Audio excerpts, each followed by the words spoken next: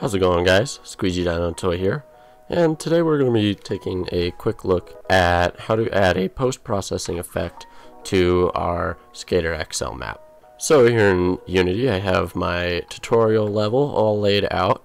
This was created using the builder asset tool that I released, but you can achieve this on any map very easily. We're going to come over here to our scene settings that we should have created in a previous tutorial. If you don't have a scene settings, please go back a couple tutorials. This is a pretty important step to creating your XL map in general. So once we're on our scene settings, we're going to go ahead and add component, and we're going to search for a post-process layer, and we're going to go ahead and create that. It's going to generate a camera and a post-process layer script. The trigger is going to be set to this. We're going to set the layer. Now, by default, we will not have a post-processing layer, so we need to come up here to layer. We need to add layer. We're going to go to layer 10. Now, the reason that we use layer 10 is so that the post-processing that we create in our Unity editor will interact with the Babbo settings mod, which a lot of people in the community use, and they get upset if your post-processing on your map isn't editable. And by putting this on layer 10, we can actually use Babbo settings to change the actual post-processing in-game. The next thing we're going to do is set this layer to the post-processing layer we just created. And of course, we're going to set the entire scene settings also to the post-processing layer. Now we're going to come down, we're going to add another component, and this time we're going to add a post-process volume. Now I'm going to set this to global, but you can actually use these volumes to set certain areas to different post-processing effects. For instance, if I didn't set this to global and I adjusted the volume size, I could make this area have a different post-processing effect from this area. I can go into volumes more in the future, but for now we're just going to use a global post-processing volume, since this is a very small map and there's no reason to use two different volumes. We're going to create a new profile, and by default it'll create a profile with the name of the scene, and then we can just go ahead and add an effect. I like to test it with a vignette effect. It makes it very easy to visualize if the post-processing has taken effect or not.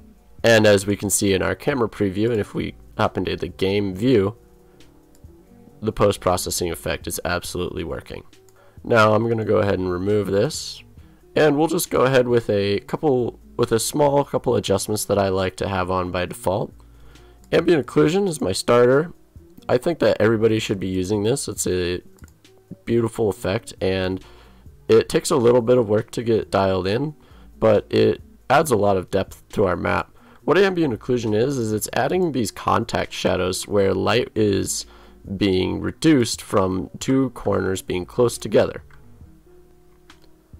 A really good way we can visualize what ambient occlusion is doing is by taking a look at the contact shadows that will be generated by these two cubes being close to each other. As you can see, without the ambient occlusion on, it's just sort of two flat, the boxes each cast their own independent flat shadows.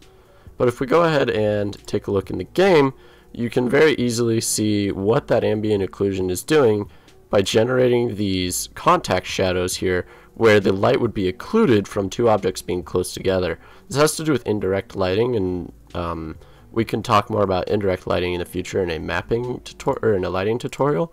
But just kind of try and get a feel for what this does. As you can see, this occlusion this light occlusion happening when the objects are close together, and it's really prevalent in corners like this. So this is probably one of the best effects that you can be using in your post-processing, and I think everybody should probably be using at this point in the game. Another quick effect that I like to add is a little bit of color grading. Now this is kind of up for debate. Some people would prefer we not add this to the map, but this is another good reason. It's important to make sure that this works with Babbo, because if people don't like your color grading, they can disable it. So we can just go ahead and pop that into aces, and it gives it a bit more of a filmic look. And from there on, you can just do whatever you want and really get the visual effect that you're looking for. You know, we can create kind of a film grain effect. Unfortunately, it's not an animated grain. That takes a little more work to do. But anyway, feel free to play around with this, do what you want with it, and experiment with these effects. I'm not going to go into depth on what every single one does, but you can get a pretty good idea of it just from messing around in the scene with the game camera enabled. And that takes me to the final step, which is we need to, before exporting our map, we need to go to our scene settings and we need to uncheck this camera. We don't need to delete it, but we need to uncheck it. Now your lighting will change as it unrenders our camera, but if we go into game, as you can see, there's no more display rendering.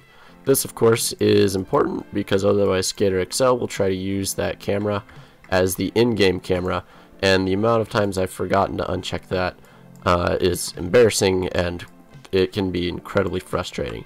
So try and get in the habit of checking your game tab before you export to make sure that you haven't left a camera enabled on the map.